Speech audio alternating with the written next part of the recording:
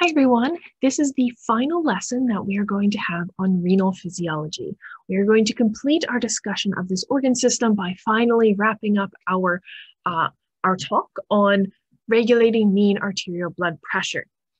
In our last lesson together, we talked about how the GFR, the glomerular filtration rate, is maintained within a fairly narrow range as long as the blood pressure of the body is relatively normal. That is between about 180 and 80 millimeters of mercury.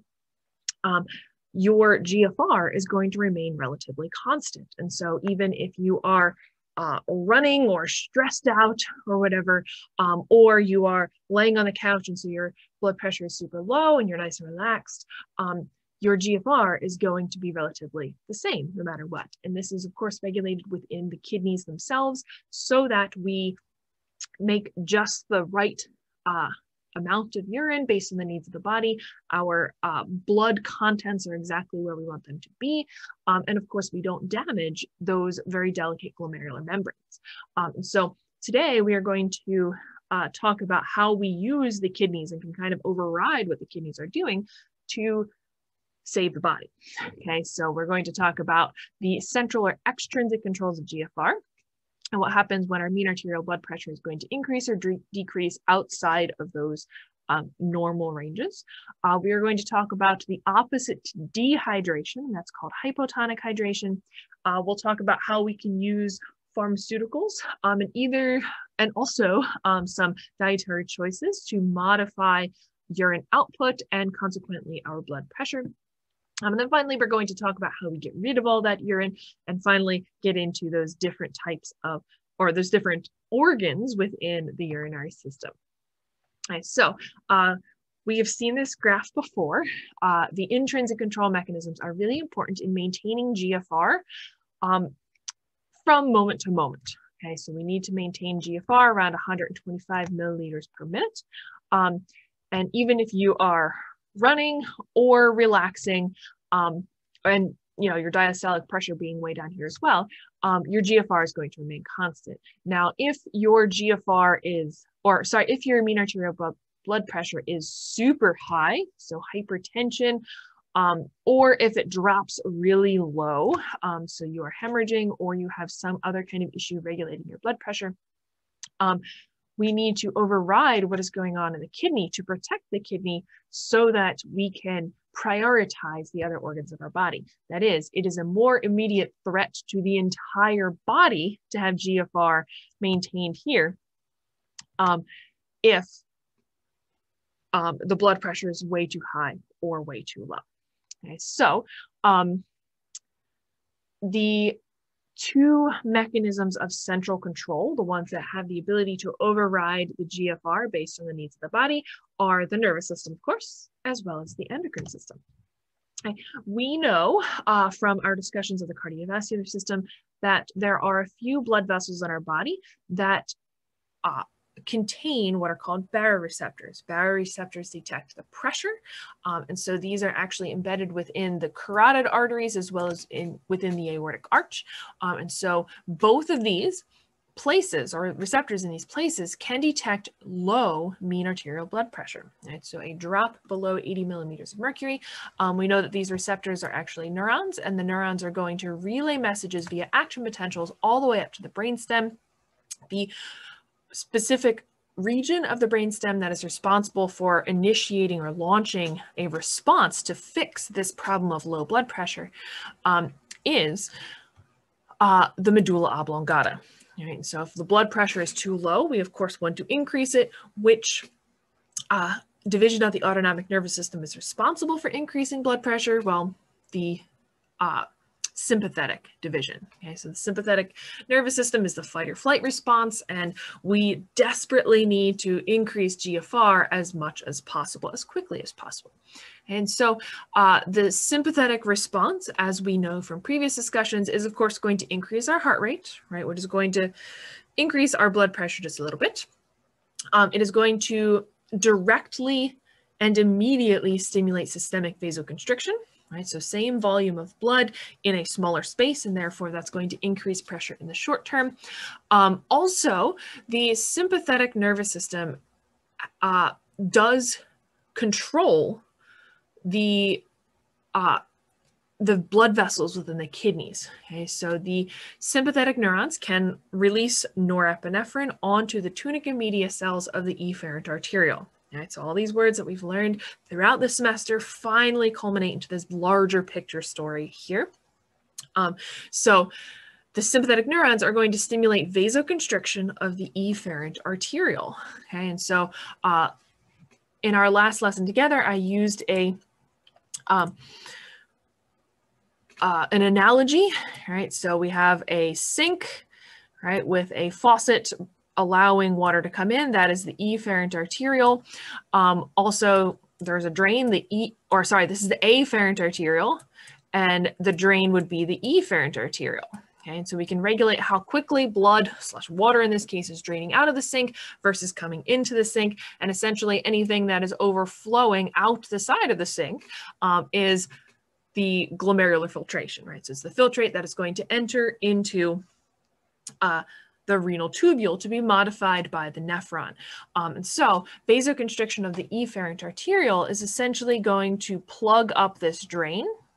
Okay, therefore there's still plenty of blood or fluid coming into the sink, but now more is going to come out of the sink. Okay, and finally, the sympathetic neurons can also directly stimulate the JG cells.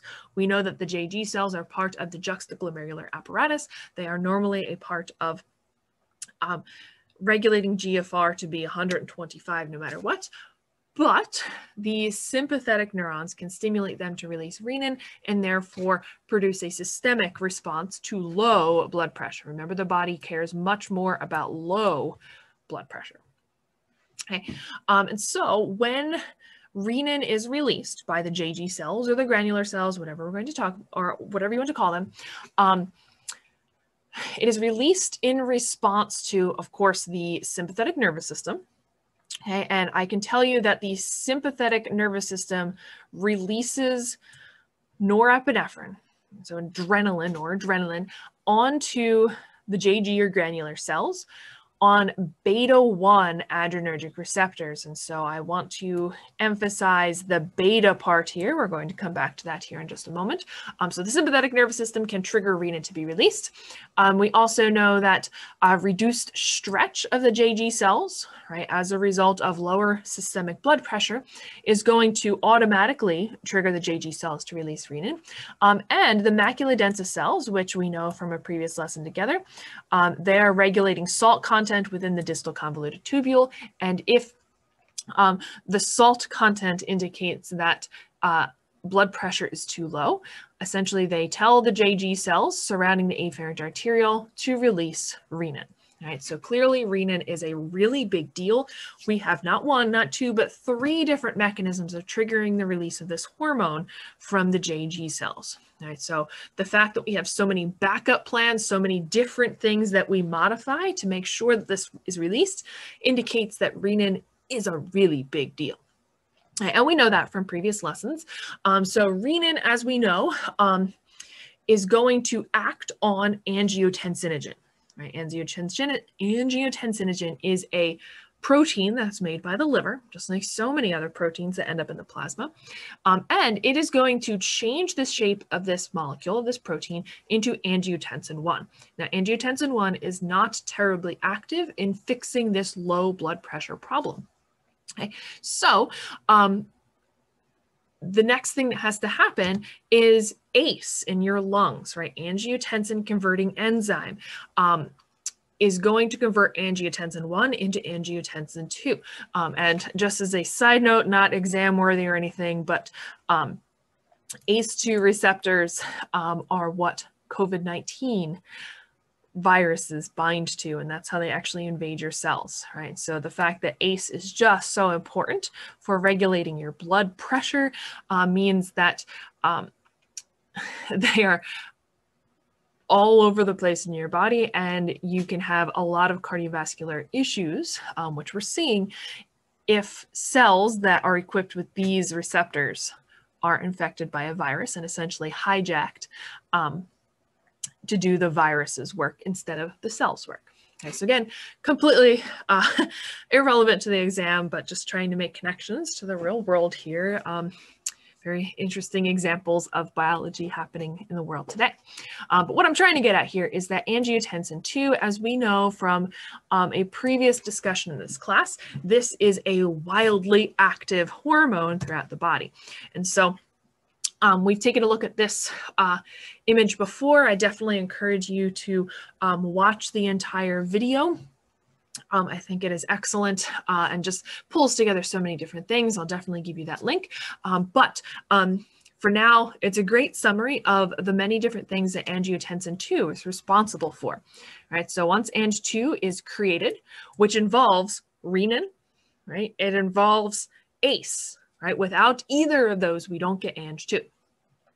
So systemic vasoconstriction is directly stimulated by angiotensin II. And so this is a hormone, it's circulating in the blood. It's going to take a little bit of time to actually produce this vasoconstriction, but once it does, that vasoconstriction is going to last for a lot longer.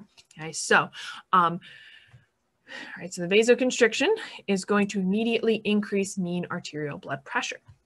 And we also know that angiotensin II is going to stimulate the adrenal gland, okay, to release aldosterone. When we talked about the cardiovascular system, I just told you that aldosterone is going to help you get rid of some more, is going to help you retain more water. Now we know from our discussion of renal physiology that aldosterone is essentially going to cause more epithelial sodium channels to be inserted in the membranes of your distal convoluted tubule and your collecting duct based on the needs of the body, right? The body has a super low blood pressure, and so we need to fix that. How do we do that? We're going to reabsorb more salt, right? Specifically more sodium out of the filtrate and back into the blood. Right, we also insert more sodium-potassium pumps into these same facultative regions of our millions of nephrons within the kidneys. Okay, and so why the heck do we care so much about salt? I thought the problem was the blood pressure being too low. Well, the reason why we need salt is because we need to essentially create a concentration gradient for water to follow, right? And that's all well and good, as long as we also have channels for water to be reabsorbed. Okay, so aldosterone is sticking some sodium channels and pumps into the DCT and the collecting duct membranes. Therefore, we reabsorb more salt back in the body. Water, of course, follows salt. And so water is going to be pulled back into the blood, right? Therefore, increasing blood volume from the filtrate. Right? But this only works, right? We can only actually utilize this concentration gradient as long as we also have ADH, right? Remember, ADH is antidiuretic hormone. It is also stimulated by angiotensin II. Okay, so that is going to trigger the posterior pituitary gland, right, the bottom of your brain, to release ADH into the blood. ADH is then going to insert more aquaporins into the DCT and the collecting duct. And I add this little picture down here because I want to point out something that I see students get confused about every year, and I want to try to prevent that in you guys. I want to help you understand this as much as possible, even though it's super complex. Think of the water in the boat as the filtrate, right? This was made at some time, water came into the boat, and so essentially it came into the tubule, right, at the filtration membrane. If we want, or if we need to reabsorb water, which we always do to some extent, we can insert aquaporins, right, so water channels, into the membrane, essentially reabsorb that water from the filtrate back into the blood. And so when we release ADH, essentially what that's doing is adding more buckets, right? So ideally, with ADH, you're going to have not one bucket, but 2 or 3 or 4 buckets, right? And so what that's doing is it's taking more water from in the filtrate, from in the boat, and putting it back into the blood, back into the rest of the body. And so consequently, if you have more ADH, therefore more buckets, in theory, you should have less urine output, right? There's going to be less water in the boat, so there's going to be less filtrate and less urine because we have reabsorbed so much back from the filtrate into the body, or in this case, the body of water. Okay, so blood volume and urine volume are going to be opposite. They're going to be inversely proportional. As one goes down, right, the filtrate level goes down, the blood volume is going to go up. And that's exactly what angiotensin II is trying to do in this situation. We are trying to take water out of the filtrate and put it back into the body so that we increase the volume of the blood. Higher blood volume is going to increase the blood pressure enough to actually deliver blood to all of our tissues and need. Okay? As blood volume increases, filtrate volume is going to decrease. Okay? So again, this goes up, that goes down has been troublesome for students in the past. And so I hope that this extra teeny analogy may reach you and may help to let you understand this. Okay. Also, angiotensin II is going to stimulate the hypothalamus in other ways. Specifically, it is going to activate the thirst center. Okay, so now we're not only taking water back out of the filtrate, but also maybe it's raining, right? So more water is being added to the body as an input. Okay. Finally, right, the goal here is to increase GFR. Okay, so the GFR has dropped dangerously low, and so that's really bad. We can't have that. And so angiotensin II is going to further and in a more long-term way constrict the efferent arteriole. Okay, so again, that's plugging the drain on the sink. Therefore, there's going to be a more volume coming over the side of the sink, and therefore GFR is restored for the needs of the body. Okay. All right, so in our last lesson together, we talked about how autoregulation, right, these intrinsic control mechanisms are generally maintaining GFR, and they can do this completely without the endocrine system or the nervous system stepping in. However, if those mechanisms are insufficient to restore GFR back to normal, we of course need the central control mechanisms. These are initiated by low blood pressure. Okay, so that's the problem. We want to fix it by increasing the blood pressure, so we're going to increase GFR again. And also stress. Remember that the sympathetic nervous system is going to purposely raise your mean arterial blood pressure. And of course, that is hoping to help you have a high enough blood pressure to be able to run away from a bear, right?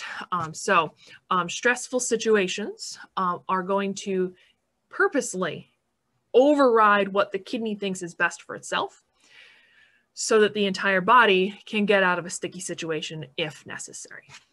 And so just to summarize, this is the other half of a chart I showed you the other day. So the JGA is going to release renin through whatever mechanism, right? So because the sympathetic neurons tell it to do so with those beta-1 adrenergic receptors, the macula densa cells tell it to, or they detect less stretch. Okay, so renin is going to trigger Ang1, right? The formation of Ang1 from a liver protein. Ang1 is going to be converted into Ang2 by ACE. Okay, and Ang2 is the really active one, and so Ang2 is going to cause vasoconstriction. Okay, and right, further constriction of the efferent arteriole, so hopefully increasing that GFR back up to normal. And also, Ang2 is going to trigger more aldosterone. We know that aldosterone is going to increase sodium retention, therefore in generating a concentration gradient, which water can follow. So an osmotic pool of water back into the lake from the boat. Okay. Angiotensin II is also going to trigger a lot of responses within the nervous system, specifically from the hypothalamus, and it's going to increase sympathetic motor tone. Right? That is more cardiac output, right? So higher heart rate, higher contractility of the heart. It can trigger constriction of the venous reservoirs, right? So remember, veins are capacitance vessels. At any given moment, there's about 50% of your blood volume within the veins, right? So not in the heart, not in the arteries, but in the veins, because they're such low pressure conduits and the blood kind of is moving along so slowly that at any given point, most of your blood is actually in the veins. The veins do, however, have a nice tunica media, thinner albeit, but a tunica media nevertheless. And so the nervous system can trigger a constriction of the tunica media in your veins, therefore generating pressure in your veins to mobilize as much volume, as much blood as possible, right? Therefore increasing the blood volume and hopefully bringing GFR back up to normal. Okay, so we can mobilize that extra blood, make it actually move along a lot faster if we need it. And so in this case, when GFR has plummeted super low because your blood pressure has plummeted super low, we can increase the volume of blood in our arteries by getting it out of the veins. Okay, the orange 2 can stimulate thirst, right? So more fluid is coming into your body, therefore increasing blood volume again. And of course, ADH is, adding more buckets, right? So we can get water out of the filtrate into the blood and therefore further increase blood volume. And so hopefully with increased blood pressure because of vasoconstriction and increased blood volume, collectively, this is going to increase GFR, right? And hopefully help the rest of the body. Okay, so this is a nice summary of the many different things that ANG2 is responsible for doing, again, to fix the problem of low blood pressure. Okay, so let's just talk about a little question here before we move along. Okay. In response to high blood pressure, the kidneys will what? All right, so will they produce a small volume of dilute urine? Well, first of all, let's think high blood pressure, right?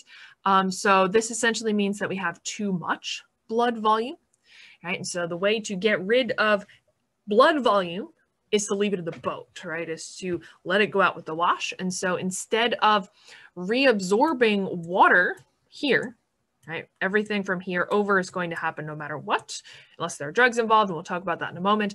But if we want to decrease the blood pressure, we don't want to reabsorb water. We want to let that extra volume of water go out, right? So we don't want to produce a small volume of urine, right?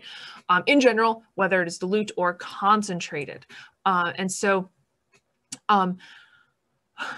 I do want to talk for a moment about the small volume of concentrated urine here.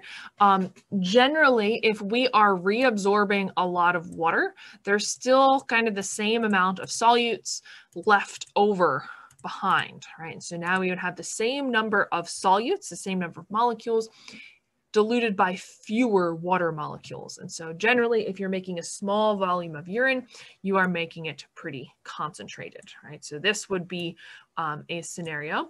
The other scenario is a large volume of dilute urine. And so this one is actually the correct one. If we want to get rid of blood volume so we can decrease the blood pressure, we want to let that extra water go out, right? So therefore we will have a large volume, right? And specifically dilute urine because more water molecules with the same number of solutes is going to be very diluted. Okay, so the correct answer here is C.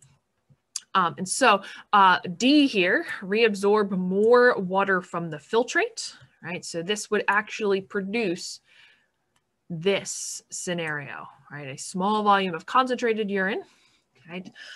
Because we have bucketed out more of that water from the boat and back into the body. So there would be less urine, more blood.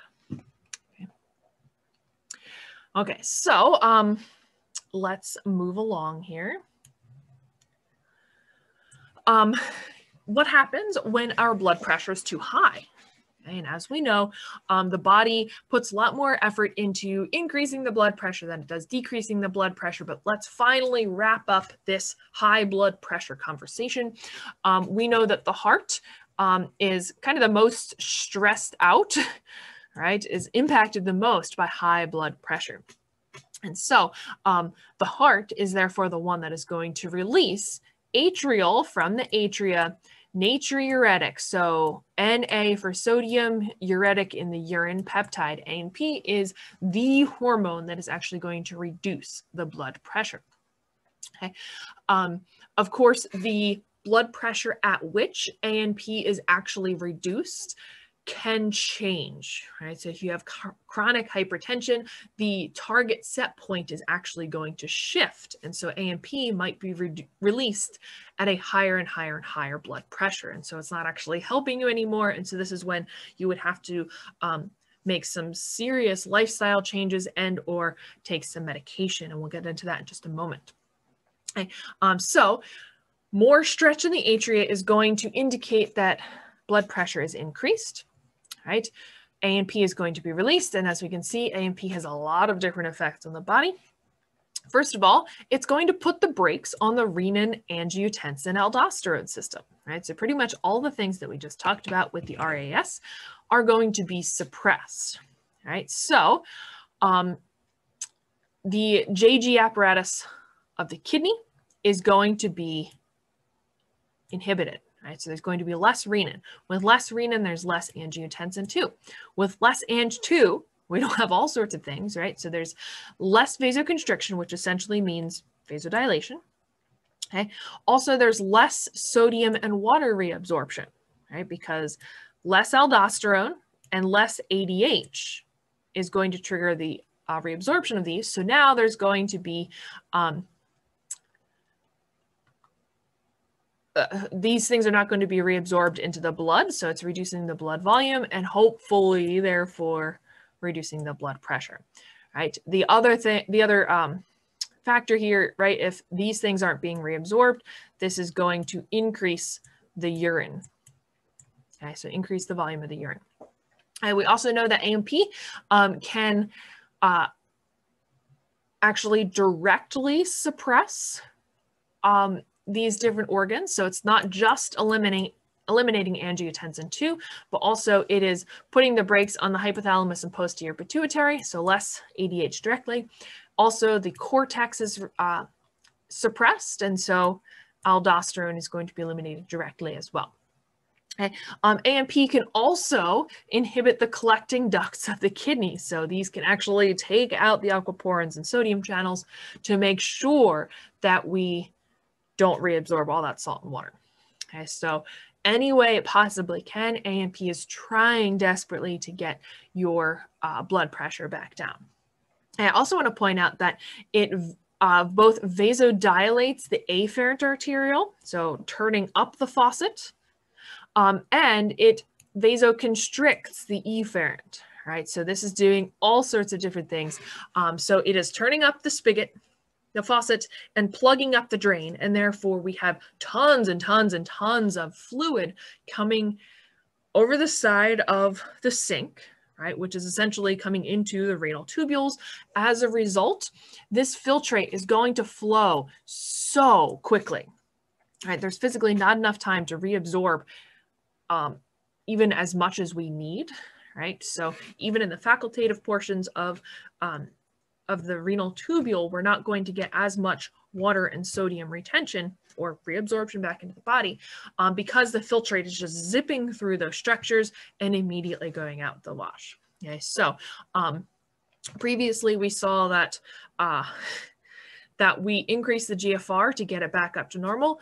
In this situation, we are drastically increasing the GFR so that we can't reabsorb what we need to, right? So it's over a threshold that, you know, we just want to get it out of our body as quickly as we can, right? So we excrete a lot more sodium because we're not reabsorbing it, and there's a lot more urine here, right? So lots and lots more water is excreted. Okay. There are some other hormones that play a role here. Estrogen can actually increase sodium reabsorption, so it acts kind of like aldosterone, and so this is one of the reasons why there's often water retention at different points during the menstrual cycle as well as during pregnancy. To further complicate this process, progesterone, which is another hormone that's super important in both pregnancy and menstruation, It is literally pro-gestation or pro-pregnancy. This decreases sodium reabsorption, right? And so it's promoting sodium and water loss. The tug of war between these two hormones is intense, and we'll talk a little bit more about what these hormones are actually doing in the next and final section of this class. And finally, glucocorticoids. Remember that this is, these include cortisol, the stress hormone. And so the stress hormone, cortisol, is going to increase or sodium reabsorption, therefore increasing water retention and increasing your blood pressure in the long term. Okay, so one of the reasons why cortisol is going to increase your blood pressure, not just in this moment, but for the next few days and then some, is because it promotes sodium reabsorption from your kidneys. Okay. All right, so that's the end of blood pressure at last. Knowing all of those different details that we began to talk about in the cardiovascular system is going to be really important in your upcoming exam. Okay, the next kind of scenario that I want to talk to you guys about is called hypotonic hydration. We talked about dehydration, so not drinking enough water, or not being able to keep enough water within your body. And so hypotonic hydration is essentially drinking too much water, so water intoxication, or some kind of issues with your kidneys where you cannot excrete water appropriately. Okay, and so let's see, this is taken from the video that I showed you in our last lesson together.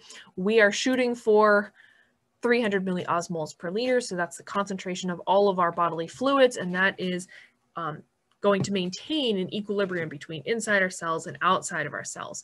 If we are dehydrated, right, essentially our extracellular fluid becomes super concentrated, and essentially the water is going to move from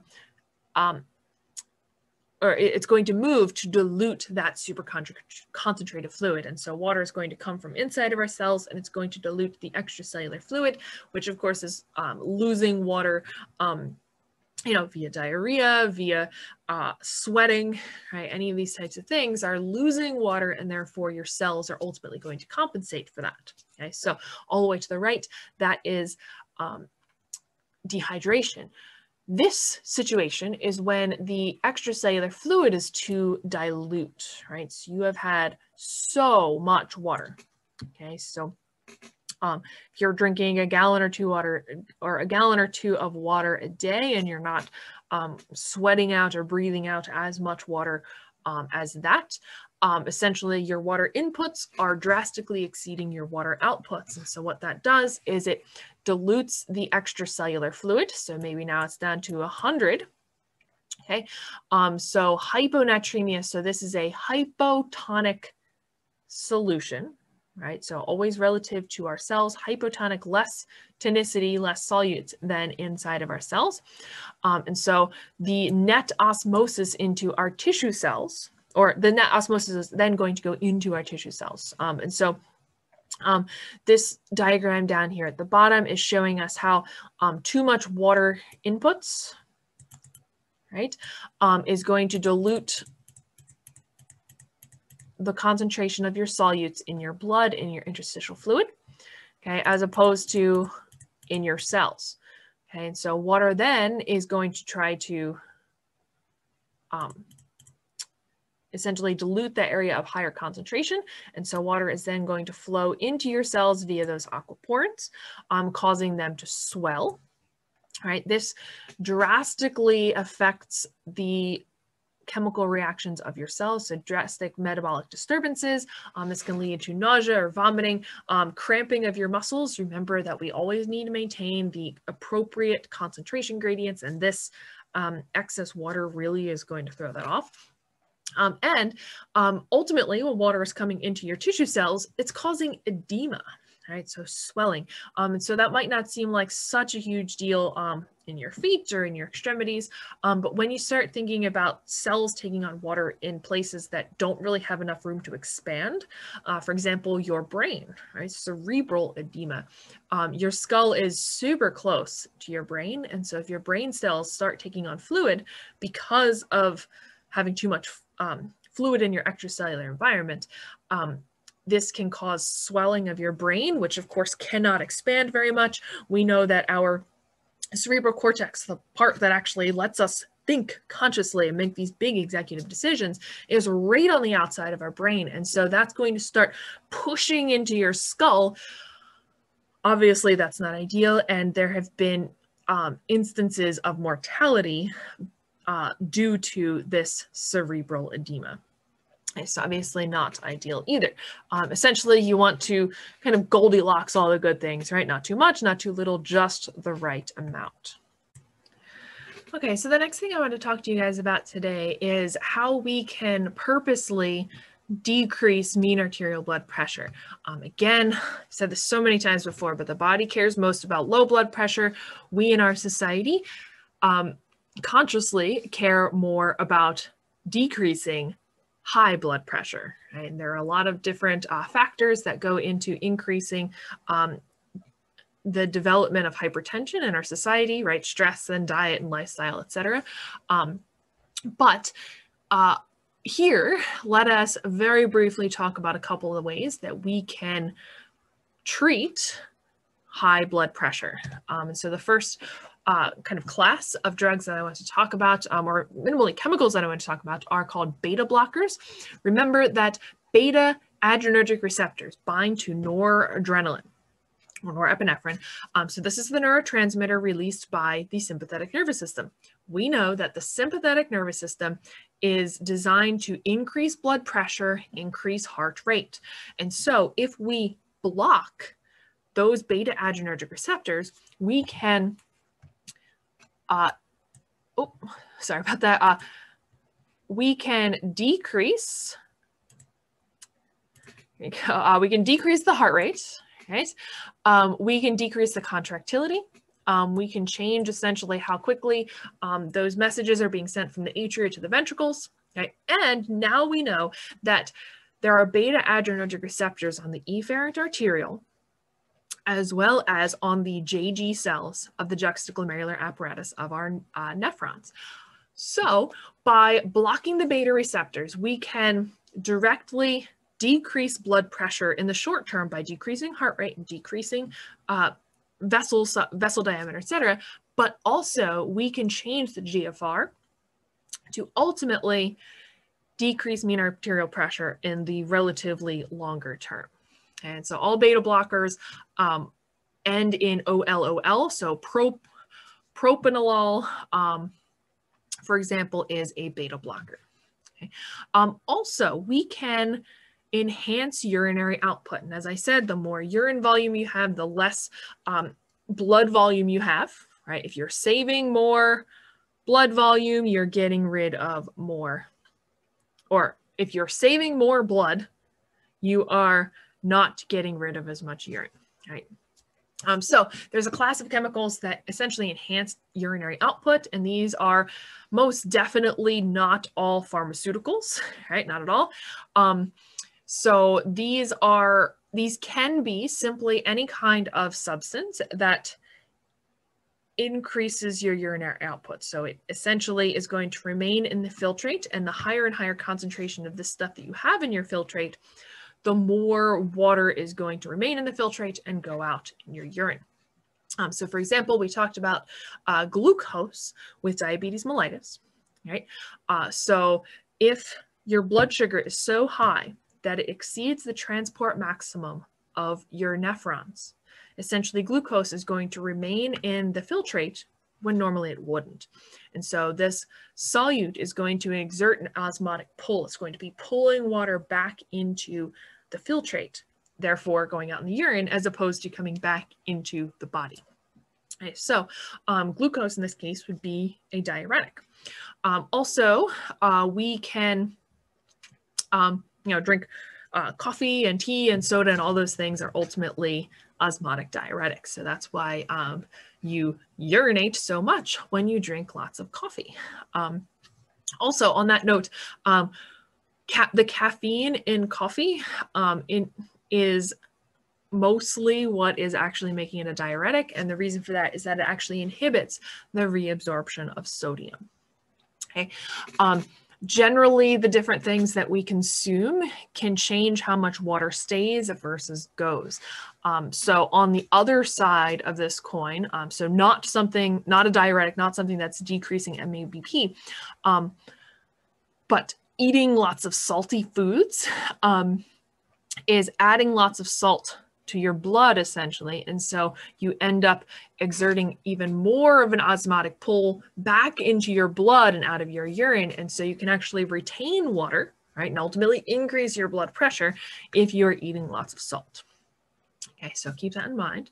No matter what you're eating and drinking, you can change what's happening in your kidney, whatever's happening in your body. One other one that I want to mention, alcohol acts as a diuretic, right? So alcohol goes through pretty quickly, right? Lots and lots of volume of urine.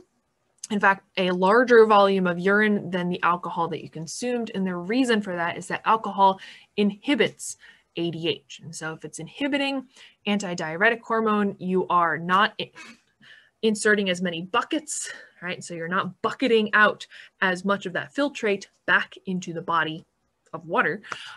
It's going to stay in the boat and therefore go out the wash. Okay.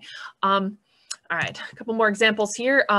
There are some pharmaceutical diuretics, and there are so many different diuretics that are acting on different parts of the nephron and have all sorts of different side effects and everything. But I want to introduce you to just a couple today in a very hopefully straightforward, simple way. Loop diuretics are very powerful. So they are essentially blocking the water reabsorption from here, right? And they can do that by essentially blocking these channels or blocking these channels, right? So no water, no salt. And so if the loop of Henle is not reabsorbing that substantial volume of water, there's going to be more water that leaves, right? So it is a diuretic. Also, ACE inhibitors, right? ACE inhibitors, ACE starts with A, right? Like April, and so the ACE inhibitors all end with pril, right? So captopril, sirapril. These are ACE inhibitors, and so remember that ACE is necessary for converting angiotensin 1 into angiotensin 2. Ang2 is fantastically powerful at increasing your blood pressure. And so if we don't have Ang2, we don't have ADH, we don't have aldosterone, right? We don't have vasoconstriction, right? All of these different things are going to be inhibited just by inhibiting one single substance, and that is ACE. Okay, so ACE inhibitors obviously are incredibly powerful. They kind of block the effects of angiotensin 2 entirely. We could also be a little bit more direct by blocking Ang2 as opposed to the thing that makes it. And we can block the aldosterone receptor. Okay, so without the aldosterone receptor functioning, we don't get as many ENaCs, right? So sodium channels, and therefore we don't generate as steep of a concentration gradient, so we do not reabsorb as much water. Okay, so this diagram here is just very simply showing you some of the different places that we can play with the nephrons to decrease mean arterial blood pressure.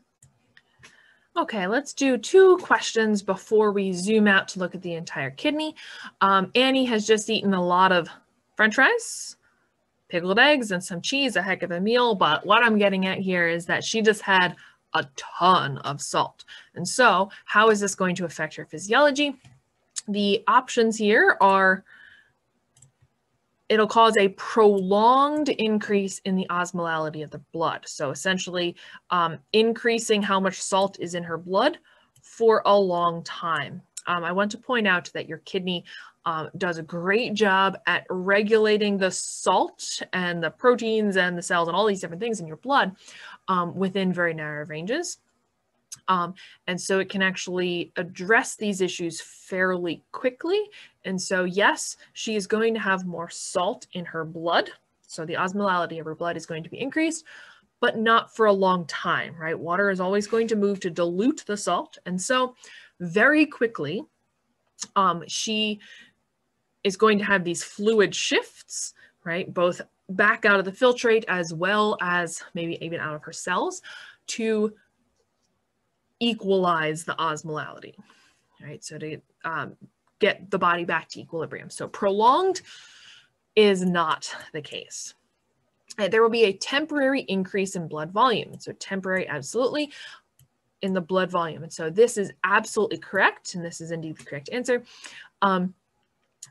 With more salt in the blood, this is going to exert a stronger osmotic pull out of the filtrate and back into the blood. And so her blood volume is going to increase. Remember that aldosterone actually does the same thing, right? So aldosterone increases the amount of salt that goes back into your blood, therefore increasing your blood volume. And so your diet can also do this. So if you are personally at risk for hypertension or know family members who are dealing with hypertension, it's always the advice to reduce your salt intake or eliminate your salt intake. And that is because more salt in your diet means more salt in your blood. More salt in your blood means you're retaining more blood volume. And more blood volume means higher blood pressure. Okay. All right, so the next two answers are incorrect, but let's see why. She'll experience hypotension. No, this is low blood pressure. And so we know that she's going to experience possibly a temporary hypertension. Okay. There'll be a shift in the pH of her body fluids. This isn't affecting her pH, it's affecting her fluid balance. Okay. Next, how can an ACE inhibitor such as captopril be effective as an antihypertensive? So anti against hypertension, high blood pressure. So this is essentially saying, how does an ACE inhibitor reduce your blood pressure? Okay, so let's take a look. ACE inhibitors reduce blood pressure, right? And they kind of all say that, reduce, reduce, reduce. Very good. By causing less ANP to be released. Remember that ANP is the one hormone that is actually trying to decrease your blood pressure, just like the ACE inhibitors. So we actually want more ANP. And frankly, ACE inhibitors are not going to be affecting ANP. Okay. ACE inhibitors reduce blood pressure by causing more ADH to be released, resulting in more water output and lowering of the blood volume, which lowers the blood pressure. So there's a couple different things going on here. So ACE inhibitors are reducing the blood pressure, yes, by causing more ADH. Remember that ADH is going to increase water coming back into the body, which increases the blood volume, therefore increasing the blood pressure. So this is not correct. It's not lowering the blood pressure. It's not, or if more ADH were to be released, that would increase the blood volume and blood pressure. Okay, so B is not correct, A is not correct, so hopefully C is correct. ACE causes less aldosterone and ADH to be released, and that's absolutely true. We know that ACE pretty much puts the brakes on the entire renin-angiotensin-aldosterone system, so less aldosterone, less ADH. Therefore, we are reabsorbing less water. More water is going out in the urine, so the blood volume is decreased, and therefore the blood pressure is decreased. Right? So a lot of words in that, but we do know the answer. Right? Just try to break it down to the best of your ability. Right? So ACE inhibitors reduce aldosterone, reduce ADH, so less water comes back into the body, goes out in the urine instead. Okay, so finally we have made the urine, and we need to get the urine the heck out of the body. Urine is made at this corticomedullary boundary, so this is where the nephrons would be. Some of them dip deep into the medulla. So those are the juxtamedullary, and others barely leave the cortex. Either way, nephrons are going to drain their filtrate, at this point urine, into collecting ducts, and the collecting ducts are going to drain collectively into a minor calyx. Right, so we can see at the base of each of these renal pyramids is a like funnel shape that is called a minor calyx, or calyces for plural. Multiple minor calyces join together to become a major calyx. Okay, so here we can see 3 minor calyces join together to become a major calyx. Multiple major calyces, so this here, are going to join together to form the renal pelvis. Okay, so the renal pelvis is essentially where all of the urine that's been made in the kidney is going to mix together and ultimately exit the kidney out the renal hilum. All right, so this entry/exit for all of the stuff, right? Renal nerves, renal blood vessels, as well as the ureter itself. Okay, so urine is going to exit through the renal hilum in the ureter, right, or your reader, depending on who you're talking to, and is going to be drained down into the urinary bladder.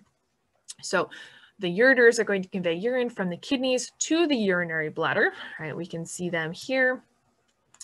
They are retroperitoneal, so they are outside of the peritoneum, kind of held on the posterior body wall in your abdominopelvic cavity, but not covered by the serous membrane. Right. They do enter the base of the urinary bladder through the posterior wall. So this doesn't really show this very well, but they actually come into the back of the urinary bladder and exit kind of at the bottom here. And so as the urinary bladder gets more and more full, it's going to exert more and more pressure on those orifices, right? And essentially close them off, preventing urine from flowing back up to your kidneys. Okay. Just like with most of the other organs we've looked at, the ureters have 3 different layers to their wall, and maybe you've seen these before in your AMP1 class, but essentially there's the transitional epithelium, right? This kind of like flowery shape here. So this transitional epithelium allows the ureter to stretch and recoil depending on whether or not it has urine in it. There is a muscular layer, and essentially whenever this is stretched, it is going to contract completely automatically. And so this helps to push the urine down to the urinary bladder. So you can think of this like peristalsis. And the outer adventitia. So here we can see some adipose, but also lots of fibers as well.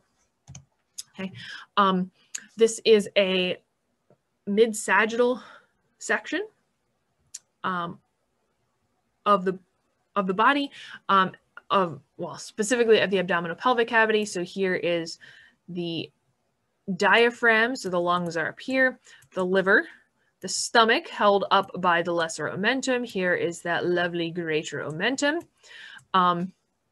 And the intestines held up by the mesenteries here. We can see the duodenum is retroperitoneal, right?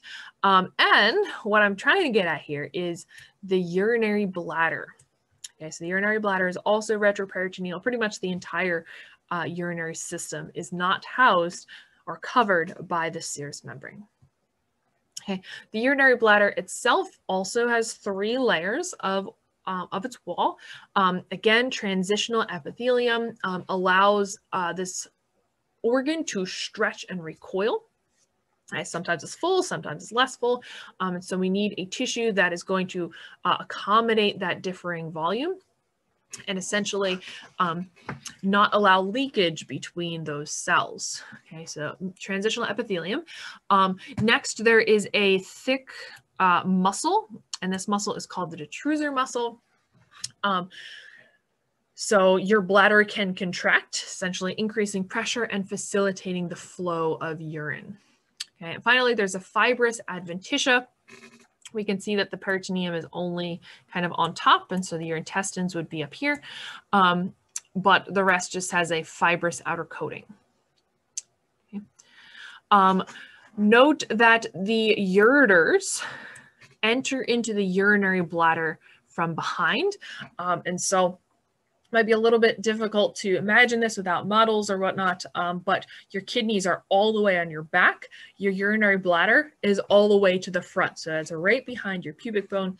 And so the ureters are coming from behind and they're going to enter into or drain urine into the urinary bladder from behind. And so there are two orifices, ureteric orifices here, where the ureters are going to enter. Okay. Now together, these two ureteric orifices, one from each of the kidneys, and the opening into the urethra, right? The urethra is what passes urine out of the body. Ureters pass urine to the bladder. So collectively, these three orifices, these three holes, are going to form a triangle. And so we call this triangle the trigon. If you have a UTI, chances are it is infecting this area right here. And of course, the goal is to not let that UTI travel up the ureters into your kidneys, because that is a much more severe issue. Okay, but either way, bacteria that is residing within this trigon agitates that transitional epithelium. And so you might have a little bit of blood in your urine from an infection right here. Okay.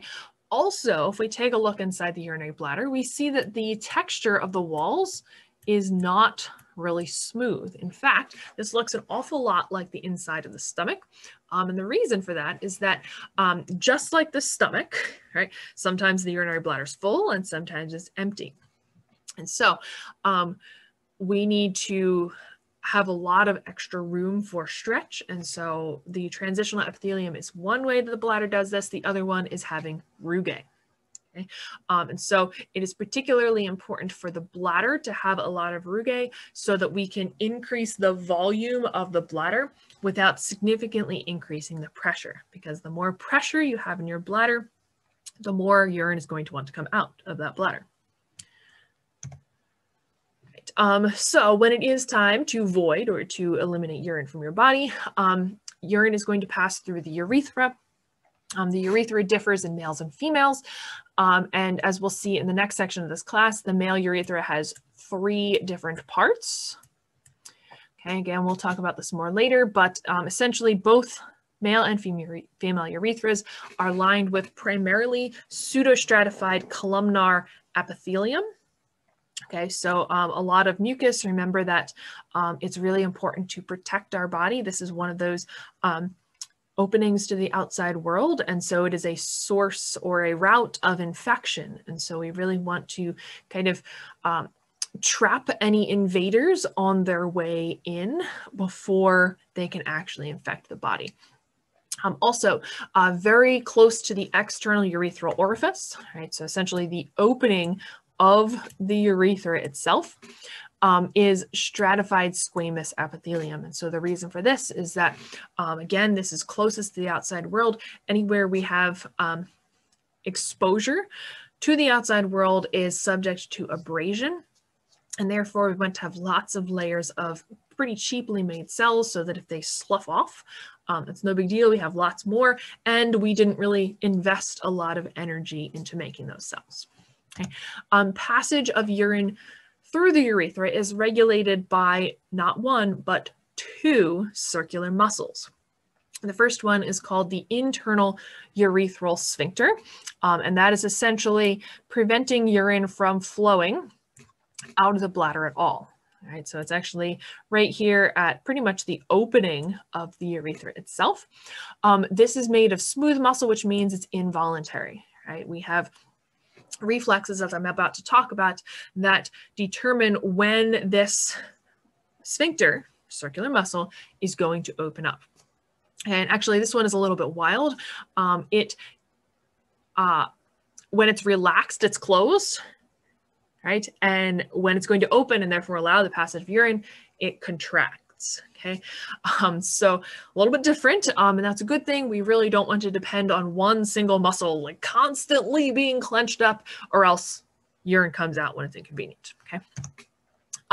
Next, the external urethral sphincter. This is the voluntary or skeletal muscle sphincter. This is actually embedded within your pelvic floor. All right, so if I go back to the previous slide here, this is the pelvic floor, so a muscular layer. And this is a cross-section through that circular muscle. So essentially it would be coming out and around, going behind, right? So all the way around the urethra. Okay. So again, this one is voluntary, right? So we have reflexes that regulate when our internal urethral sphincter is going to open up and therefore allow urine to pass out. But in theory, the external urethral sphincter allows us to consciously decide when it is convenient to let urine flow. Okay. Before we talk about voiding itself, let me play this short clip on kidney stones or renal calculi. So why and what are kidney stones? Theme parks. Don't you just love them? They're great places to eat $12 hot dogs, see countless kids on leashes, and pass kidney stones?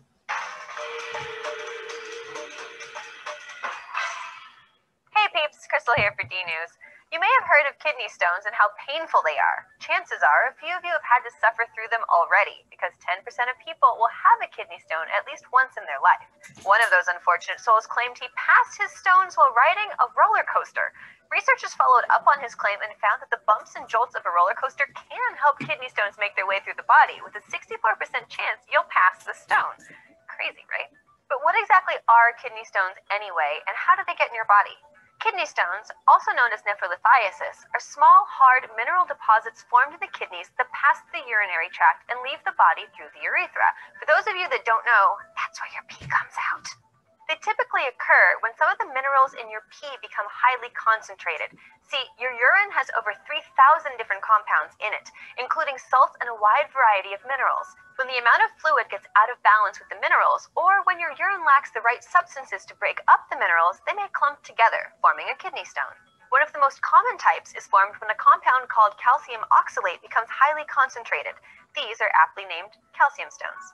Kidney stones in general vary in shape, texture, color, and size.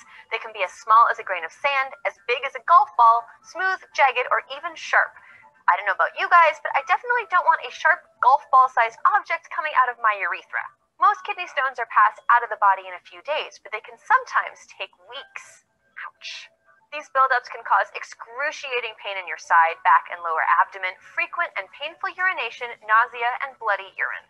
Some people have even said that passing a kidney stone is more painful than childbirth. The amount of pain you'll feel is pretty dependent on the type of stone.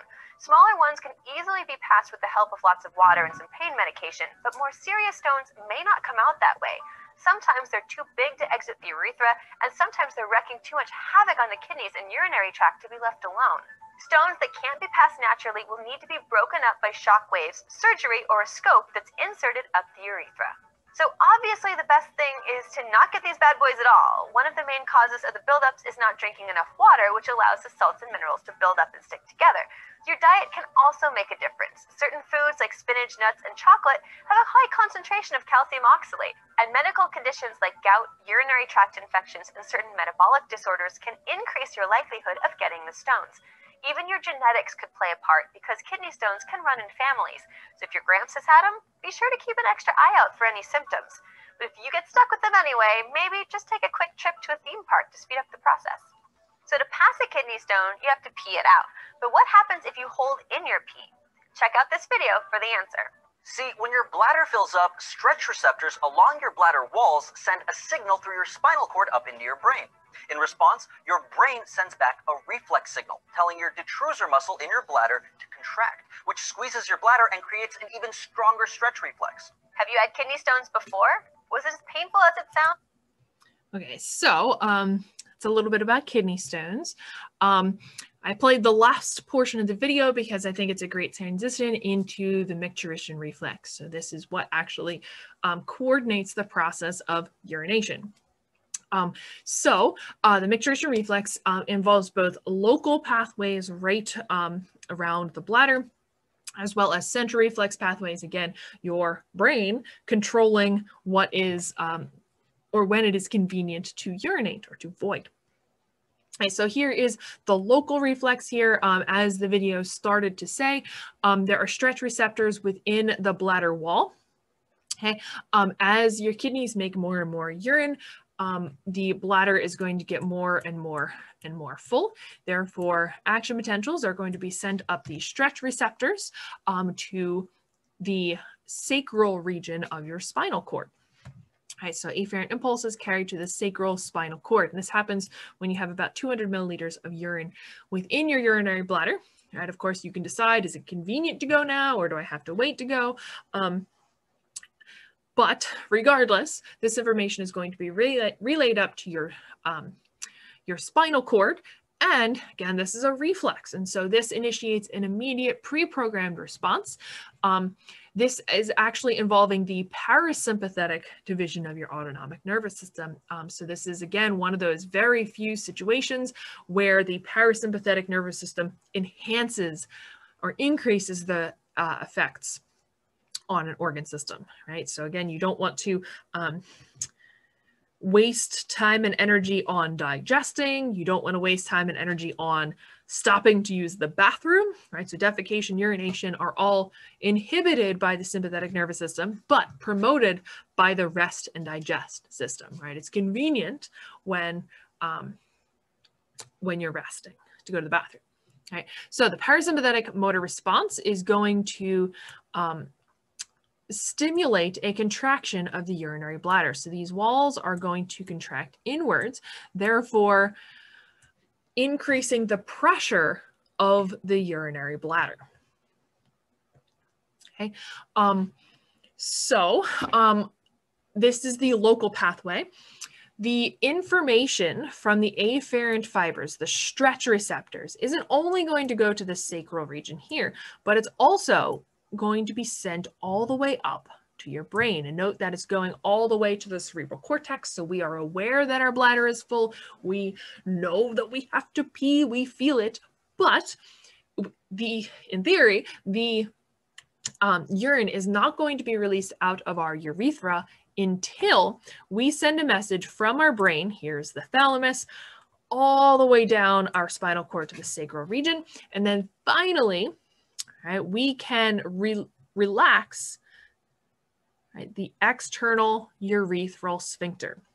Right, so both the internal and the external urethral sphincters must be open in order for urine to pass out of the body. All right, remember that the urinary bladder is contracted, right, because of this reflexive pathway, right, that we talked about before, the central control mechanism.